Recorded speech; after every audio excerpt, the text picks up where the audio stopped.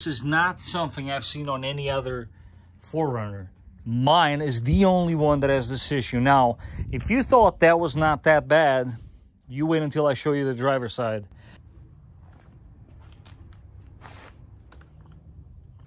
Okay.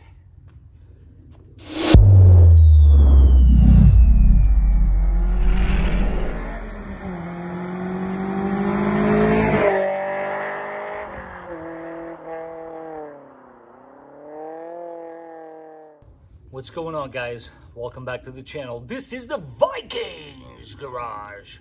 So today I'm going to go over a topic that, to be honest with you, I am quite frankly embarrassed to talk about. What I have here in my hand is actually the paperwork that I got when I first got my 4runner. So what most of you might not know is that I actually went out of state to get this car, and if you see that, I went to a Dodge Chrysler dealer. This vehicle, and I'm going to try to say this with a straight face, was traded in for, drum roll please, are you guys ready? For a Dodge Durango. Now before anybody wants to jump on top of me for saying that, yes, for what I understand, they put a very beefed up engine on these lately. But you gotta understand, I bought this car in late 2017, so that Durango was not available back then. So correct me if I'm wrong, I'm pretty sure that after a few months they realized the mistake they have made, because this is a great car. I'm sure the Durango is too, but come on, really? You want to compare? Why am I making this video? Okay, so I'm gonna put this away. Inside that envelope there's a piece of paper that you guys might have heard of. It's called a Carfax. So yes, this car has a dirty Carfax. I knew that from the get-go. Actually, the story with this car, it goes beyond that, because I had seen this car for the first time on sale in that same dealer in May of 2017. And for some reason, while I was shopping around, I kept going back to it. I just kept going back to it. But the fact that it had a dirty Carfax kept me away from buying it, basically. But one thing I did notice too was that the price kept dropping. So when I initially saw this car for sale at this dealership, which is, by the way, in upstate New York, it was roughly an hour and a half away that I traveled to pick it up. It was initially advertised for $25,995. And I did not pay that because, like I said, I kept my eye on the car this entire time, and I noticed that the price kept going down. I mean, mind you, the car is sitting in a Dodge dealer, and they, let's face it, they didn't know what they had there or what to do with it. And I guess the clientele just wasn't there for this car. And when I finally saw it dropping down to, are you ready for this? $21,895, that's it, $21,895. There's a reason why I have to remember exactly the price.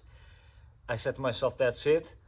I drove up there with my Acura TL 6-speed manual that I had back then, which was coming up on 3 years ownership and about 180,000 miles, give it or take, cracked dashboard and all this other jazz. Drove up there, test drove this thing, and I said to myself, you know, I saw the Carfax, but it actually doesn't look that bad. It looks pretty good. So I told the guy, I'll take it. But I said to him, you guys, like I know how much you guys are asking for it, and it is below the market value at the time it was. But I said to him, you know, the maintenance on this car, I mean, imagine a guy like me goes over there, I check the car over, and, you know, I bring the filters with me to the showroom, and I say to the guy, listen, I mean, you guys can't sell a car like this. I mean, look at these filters, you know, like trying to give them a little bit of a, listen, I know what I'm buying here. So long story short, I actually ended up paying $21 even, because I said to the guy, listen, I'm going to pretend like I didn't see the fact that the car needs all of this, and you guys going to go ahead and drop the price. You don't want to do that? See you later. I have another one that I'm going to go look at, which I did. It was a silver one, but that silver one was $24,000, which I really at the time couldn't afford. I was not in a financial position to be doing that. So that's the big secret, guys. My 4Runner at a dirty Carfax, I've always known that, has been hit twice. Yeah, I know. Some of you must be saying to yourselves, wow, you are crazy. Well, this is where I think the value in this video comes into play, because I'm going to pose a very important but good question to you guys. One, would you have done the same thing? Would you, knowing that the Carfax was dirty, although it was somewhat of a good deal, still bought the car? Or would you have spent more money instead and bought yourself a car that had a clean Carfax? Although I'm sure some of you can agree with me, a lot of the times the Carfax might be clean, but that doesn't mean the car was not involved in an accident. I've seen this before. We've had cars traded in with a clean Carfax that been in an accident. But that aside, that's what I want to know from you guys. Would you have done the same thing that I did? To me, at the time, I felt like I was saving myself and my family almost $4,000. But as you will see in a second here now, I think I made a mistake. I love this car, but I want your honest opinion, guys.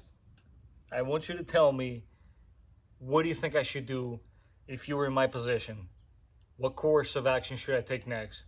Because what I'm about to show you guys, it's probably going to shock a lot of you. I felt as if the bodywork was very well done back then, but I'm not so sure anymore. I have nothing but respect for people that work in a body shop. I know a lot of the times you guys are meeting deadlines that are imposed to you, probably not using the best procedures because you're just not given enough time or the materials. So I'm not totally mad at you guys, and I'm not pointing the finger at every body shop guy out there. But the point I want to make here is, had the bodywork been done properly, I am pretty sure I would have not been facing this problem. All right, so let's cover some aspects of what's going on body-wise with my car that are extremely, extremely hard to ignore. Now, this, I almost do not want to count this, because a lot of these 4Runners do have a fitment issue with the bumper in this corner, as I'm sure you guys will attest to that. I'm sure you got a similar problem, so I don't know what to make of this. Now, check out the top of this headlight. Again, this is another common one, but this is why, spoiler alert, I am going to go ahead and replace them as a pair. Now, this is what I was teasing you guys about.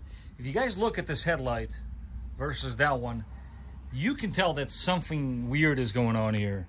This headlight has been replaced at some point, and to be honest with you, I'm not really sure what happened here, but I have personally tried to revive this headlight by doing a restoration once. That did not work out very well. Another one, this fog light, I don't know if that's overspray. I really don't know what's going on with the lens, but yes, because I am replacing the headlights, the bumper's coming off, and as you can see, this side is totally not matching that side. I'm replacing everything, meaning fog lights and headlights. Now, talk about fitment. I mean, look at the gap on this thing. Like, even I sometimes look at this and I cringe when I see it. Another thing bugs me all the time is just gaps in general. Like, if you follow the gap on this hood versus fender all the way up, you will see that, yeah, something is definitely not right with this. But, you know, these are things that, to me, at the time, I'm not an expert, but I didn't really pay too much attention to it, and I thought it was not a big deal. But let me show you guys why it is a big deal, and there is no way this is a Toyota issue. I know for a fact it's not, because I work on hundreds of 4Runners, if not thousands, and this is not something I've seen on any other 4Runner. Mine is the only one that has this issue. Now, if you thought that was not that bad, you wait until I show you the driver's side. This is, as they say, the icing on the cake. Here, we'll start with the easy one, if that's easy at all on the eyes. And, yeah, here we go. This is it. This to me is really bothering me, because now I've had an estimate from a Mako in which they want to basically respray both of these doors and blend in the entire side of the car. And when I say both of these doors, meaning front passenger and driver side, and I was quoted $1,500, but here's the kicker. They are not giving me a guarantee. Why? Rust. You guys already know, man. If you got rust, forget about it. It's always going to come back. So here's my question to you guys. What do I do? Do I replace the door? And if so, once I do replace it, do I paint it? I mean, that's a logical thing to do, right?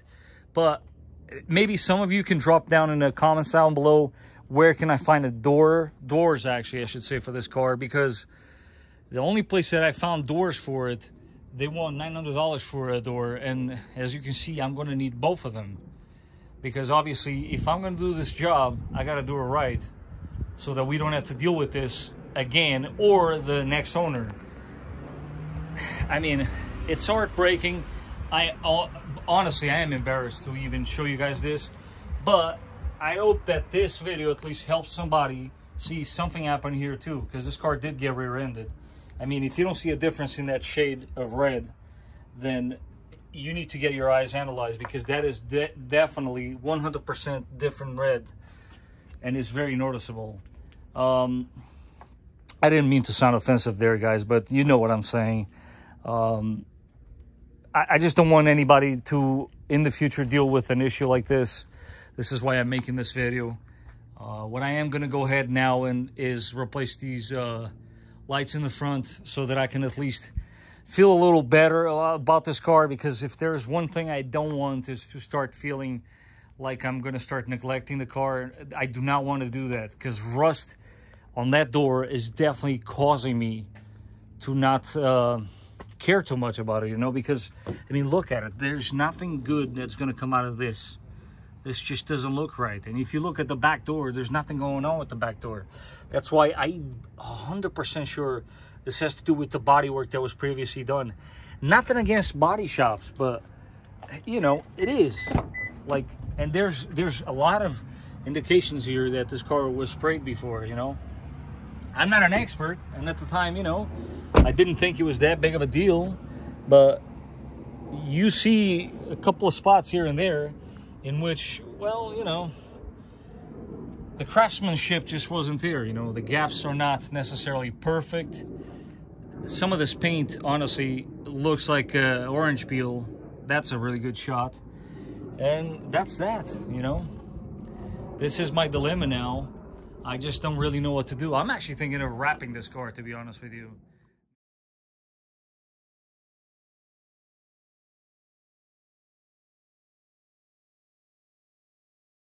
That's definitely a look you don't see every day. But let's get cracking.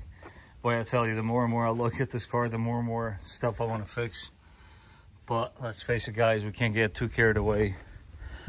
I did try to get these brackets. And just for your information, either one of these two only comes with the condenser. Just a little FYI. So this clearly here is a good shot, not for the simple fact that the nose on this car is gone, and it does look pretty rad, but let me just show you. So these are telltale signs that your car had body work. So you see the bad light? Well, take a wild guess. Aftermarket.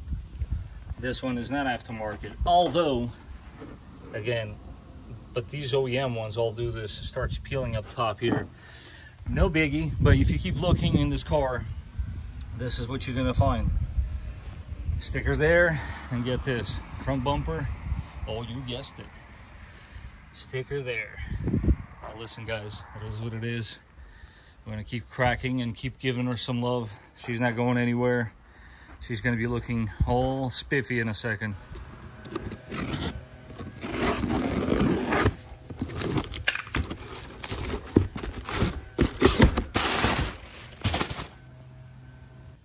Going for that OEM plus look, you know what I mean? Guys, do yourself a favor, replace both of these. The corner where they sit can be a little challenging to replace. So do yourself a favor and just pick up a set of these, or you can get what they come factory with, which is the clear one, and yeah, replace them. And now, of course, guys, they ever so gratifying. Oh, look at that. How does the sound go? So fresh and so clean. Oh, perfect. You know, I had to share that with you guys. But seriously, what do you guys think? Your thoughts? Did I do okay? Are we looking a little better, at least in this corner? We're making progress, right? I did, good news is, figure out what's causing this, and I will eventually, in a future episode, show you guys and fix it. But for right now, this is how she sits. And yeah, I gotta say, I am super excited. How do we even have two of these? This is crazy. Guys, so there you have it. The secret is out. It was actually something that, I'm not gonna lie, I had a little bit of trouble talking about it, because honestly, looking at the side effects 5 years later, I'm almost a little embarrassed that I took that step and I thought it would have been okay. I hope this video helps somebody not make the same mistake I did. If you do think of buying a car that has a dirty Carfax, meaning that's been in an accident, just make sure that that body work was done properly. You might want to hire somebody that knows a little better than I did, and do your own research. Hey, who knows, maybe you won't have the same misfortune that I did. But at the end of the day, listen guys, it is what it is. She does have a lot of character, to say the very least. And on this shocking but yet crappy situation, I want to thank you guys for watching, and I will catch you guys on the next one.